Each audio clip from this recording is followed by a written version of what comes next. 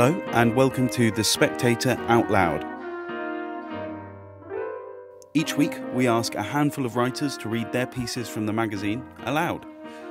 This week we have Lloyd Evans arguing that the state should stop subsidising the National Theatre and start funding Britain's bingo halls.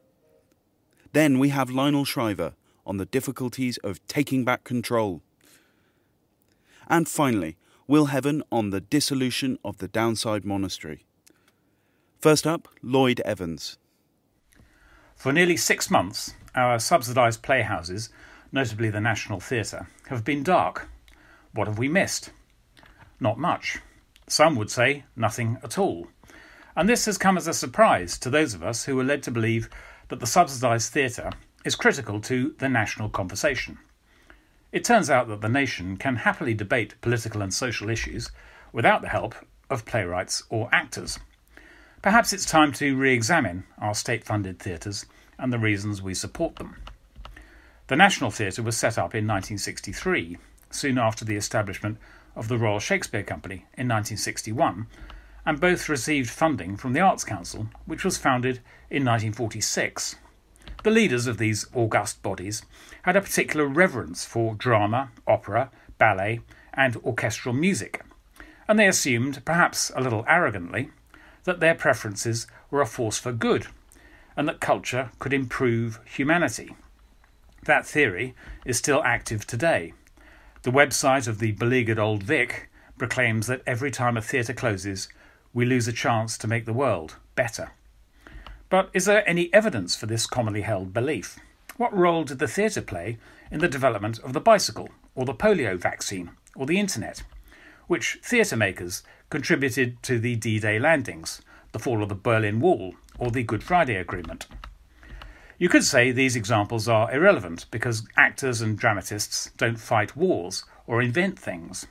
The theatre is a public platform where ideas can be exchanged, and at its best, it offers a particularly valuable type of discursive drama, the State of the Nation play. The National Theatre specialises in this genre. Stuff Happens by David Hare in 2004 examined the Iraq War.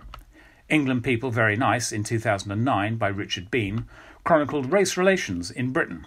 And This House in 2012 by James Graham looked at the Labour administration in the 1970s. What these plays lacked, of course, was any sense of urgency or topicality, and that's inevitable. The National Theatre commissions a new script about a year in advance of the first night, so a political play is bound to feel dated by the time it reaches the stage. In 2018, David Hare's drama, I'm Not Running, looked at a fictional leadership contest between two centre-right Labour politicians, but it completely ignored the ascendancy of Jeremy Corbyn and his hard-left allies. So the play seemed detached from reality, and it undermined the idea that a State of the Nation drama helps us to understand ourselves. The best political shows at the National offer nothing more than a nostalgic backward glance at recent history. The rest of its output is a mishmash of high-minded amusements for older and more affluent audiences in London. And the country at large pays for these frolics through taxation. So it's very convenient for the National that so many people still accept that drama is a civilising force. But negative consequences flow from this theory. The Arts Council seems to believe that black and ethnic minorities need exposure to the white theatrical tradition. It readily funds productions of plays by white authors performed by non-white actors. Death of a Salesman by Arthur Miller was produced at the Young Vic in 2019 with an exclusively black cast. And yet the Arts Council makes no reciprocal attempt to get white people into minority cultural genres. There's no funding for white school kids to perform rap or jazz. You won't find all-white reggae bands receiving public money. Where are the grants for white-only drama groups to perform scenes from the Bhagavad Gita or the Arabian Nights? The traffic all moves in one direction. White drama, often rather tedious stuff, is performed by black or brown people. This quietly affirms the primacy of white culture and assigns a lower rank to other artistic traditions. Perhaps, in the light of the lockdown, we should admit a few home truths. First, the national conversation is not an exclusive property of the theatre. Secondly, the dramatic arts are unlikely to make the world a better place. Finally, the National Theatre is not an essential public service. It's a luxury, and its £18 million annual grant should be diverted towards cultural pursuits that genuinely help the community and whose advantages are measurable. Numerous creative professions might receive state aid: children's entertainers, stand-up comedians, bell ringers, skiffle bands, reading groups, bridge clubs, beekeeping fraternities, poetry circles, and debating societies. I would argue for three particular activities: barge ownership, gardening, and bingo. The East London Canal network, near my home, is full of exquisitely decorated narrowboats and barges. The finest of these are certainly works of art. Barges offer social as well as aesthetic benefits. A barge is a low-cost, energy-efficient home. Barges support businesses like floating bookshops or waterborne cafes. Mooring fees help to maintain a national system of waterways which teem with wildlife.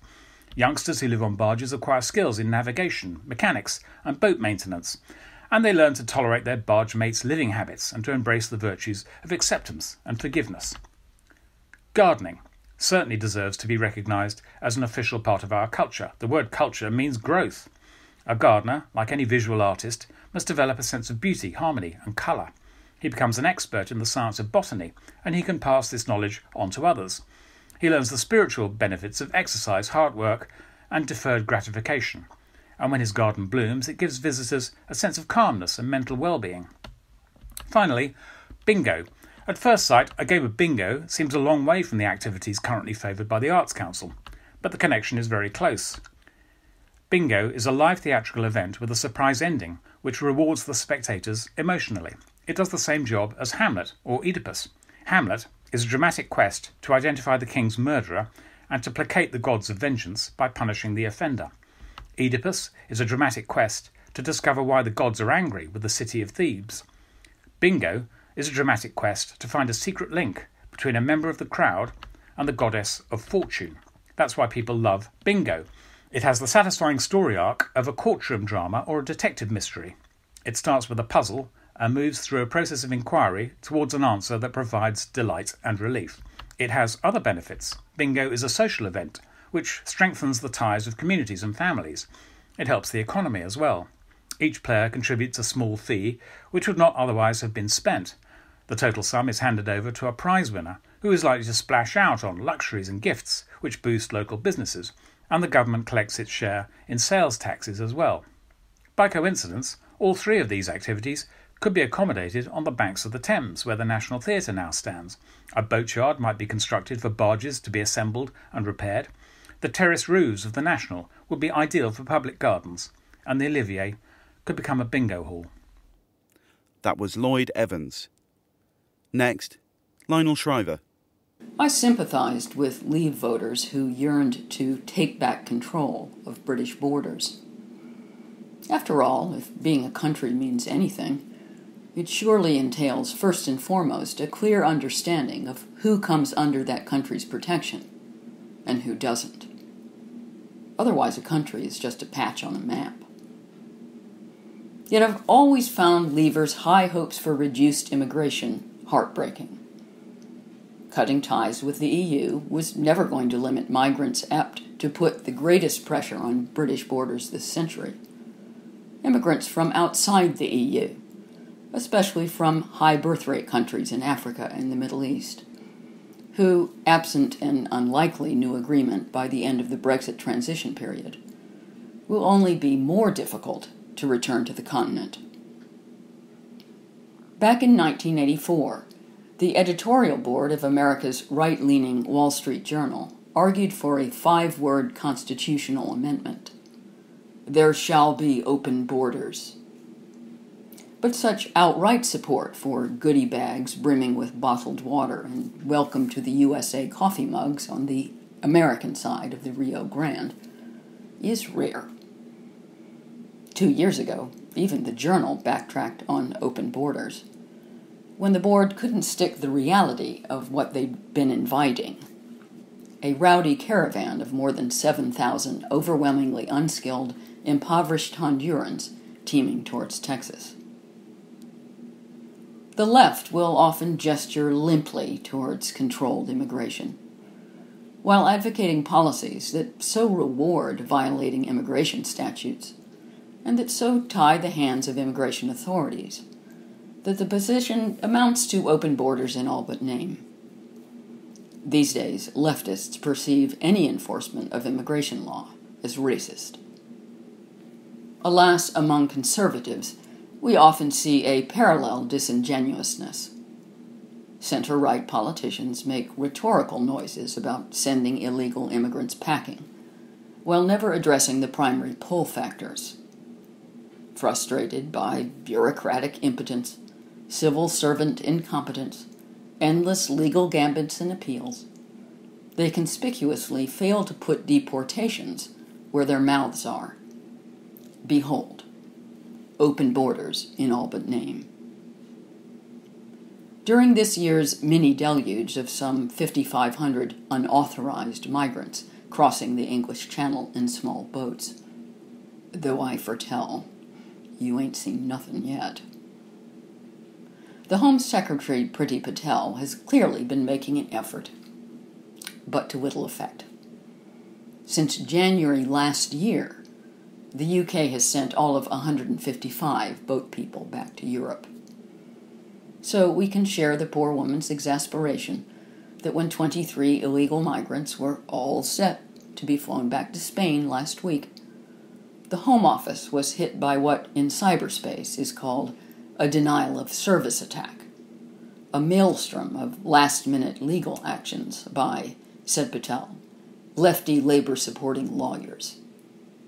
All 23 amateur seafarers remain ensconced in Britain without having collected any air miles.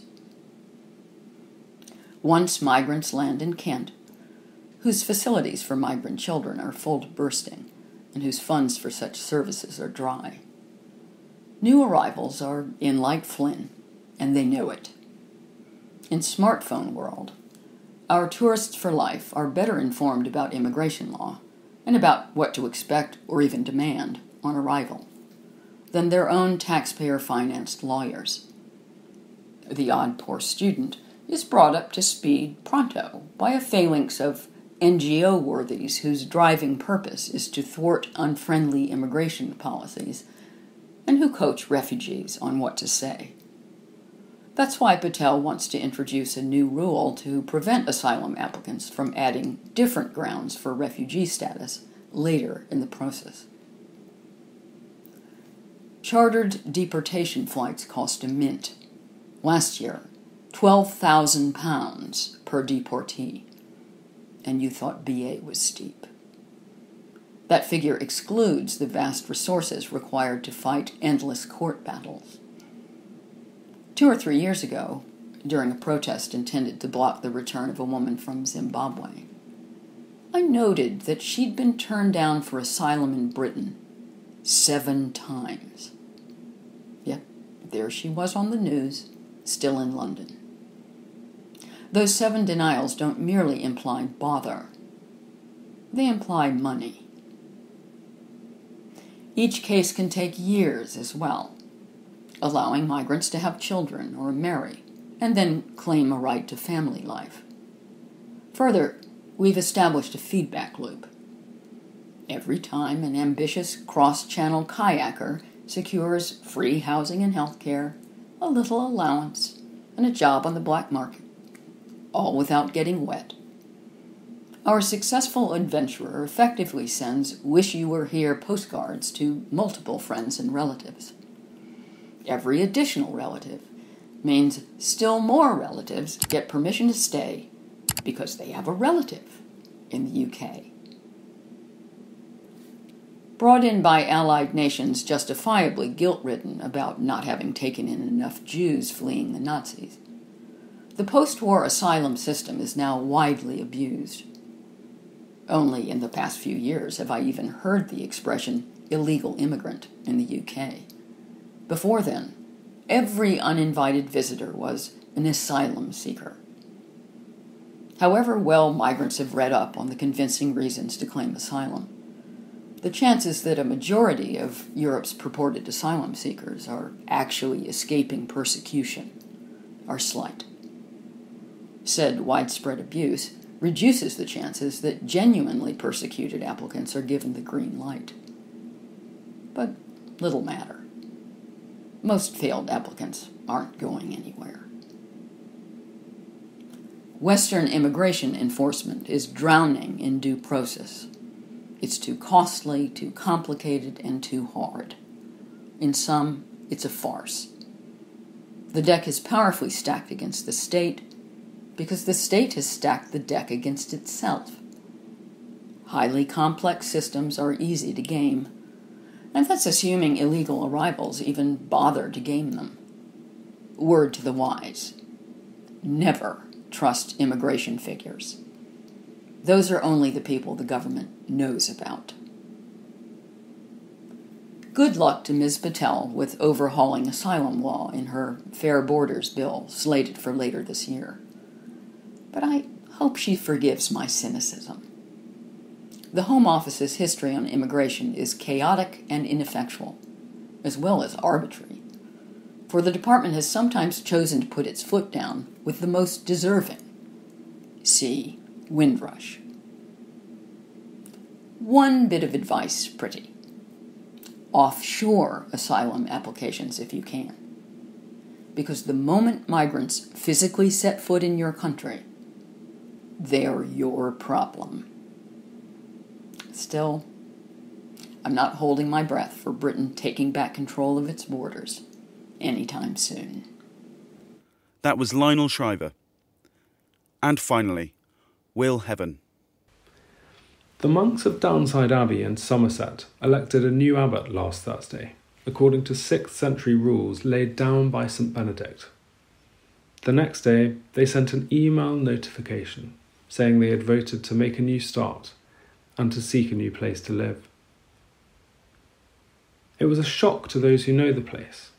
The monks will leave behind a beautiful abbey church built in the Gothic Revival style. It's a 166-foot tower visible for miles around.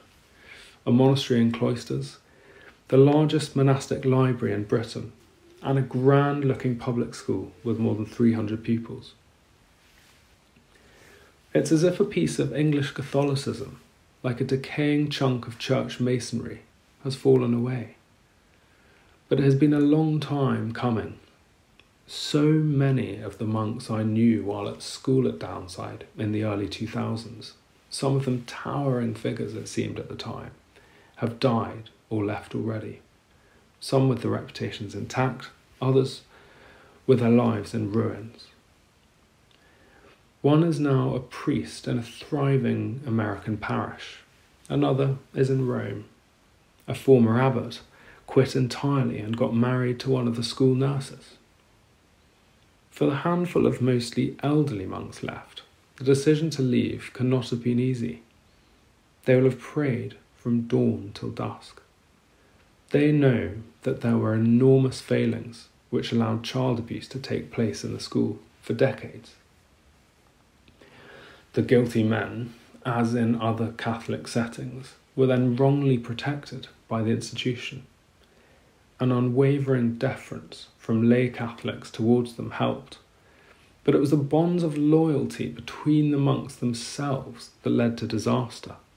These bonds were almost always prized over the safety of the boys in their care. By definition, monks aren't worldly, but their political naivety and stubbornness in the past few years backfired badly. About 8 years ago, when historic abuse at Downside was unearthed, there were calls, including from me, for the school and monastery to separate formally. They were owned by a single charitable trust, and all the trustees were monks who held the purse strings and therefore called the shots, even after a lay headmaster was appointed. I argued my case for separation on a visit to the school and was told by a monk that they would resist such a confiscation. This was surely a mistake. Had they managed the overdue reforming of the school's governance with a little more foresight and humility, long before several of them appeared in the dock at Theresa May's independent inquiry into child sexual abuse, things might have been different. Nevertheless, The monks' decision to leave is a bold move, and the right one now, guided by an outsider, the new abbot, brought in from Belmont Abbey. They've put lay Catholics in charge of the school and finally set it free, at great financial cost. During the splitting of the single trust into separate school and monastery trusts, Renaissance paintings were dusted off and sold at Sotheby's, including a Bernardo Zinale depiction of St. John the Baptist that went for £225,000. It may not work in the long term. St. Mary's Shaftesbury, a West Country Catholic girls' school where a few of my friends' wives went, has recently shut down after too many loss-making years in a row. But it is well worth trying. Downside, for all its faults, remains hugely popular with current parents, their sons and daughters, and former pupils who visit, especially at Easter and for wonderful midnight masses at Christmas. One American alumnus recently gave $1 million for bursaries. That's pocket money to a school like Eton, but a significant sign here of faith in the future. The monks will also see this move in a wider context and weather it for that reason. They are really a migrant community, founded in exile in Douai, Flanders, in 1606, where they trained priests for the English mission, 2 of whom were martyred and made saints. As an English monastic house with a small college, they were forced to flee back to England after the French Revolution, finding lodgings with a former pupil in Shropshire, until they bought a farmhouse at Downside in 1814. To begin with, the chapel they built there was a disguise to the outside world, with no distinguishing features. The Somerset locals were wary of these strange newcomers in their black habits. But in the decades after Catholic emancipation, the monks began to assert themselves, building the abbey, described by Pevsner as the most splendid demonstration of the Renaissance of Roman Catholicism in England, and buying hundreds of acres more land. The school began to prosper and resemble its non-Catholic rivals, such as Sherborne and Winchester. There is no question that, especially in the second half of the 20th century, there was what one former monk called a heart of darkness at Downside, despite its outward signs of success and the positive experience of so many pupils like me. It has been a painful decade, especially for the victims of abuse, and, I would add, those monks who were good men trying to live their vocations faithfully. But it feels as if the light is finally breaking through. That was Will Heaven. Thank you for listening to this week's edition of Spectator Out Loud. And if you enjoyed this, why not consider watching Spectator TV? Each week, Andrew Neil hosts The Week in 60 Minutes alongside an assortment of Spectator writers and guests. You can tune in next week on Thursday at 6 o'clock. Go to www.tv.spectator.co.uk. We hope to see you there.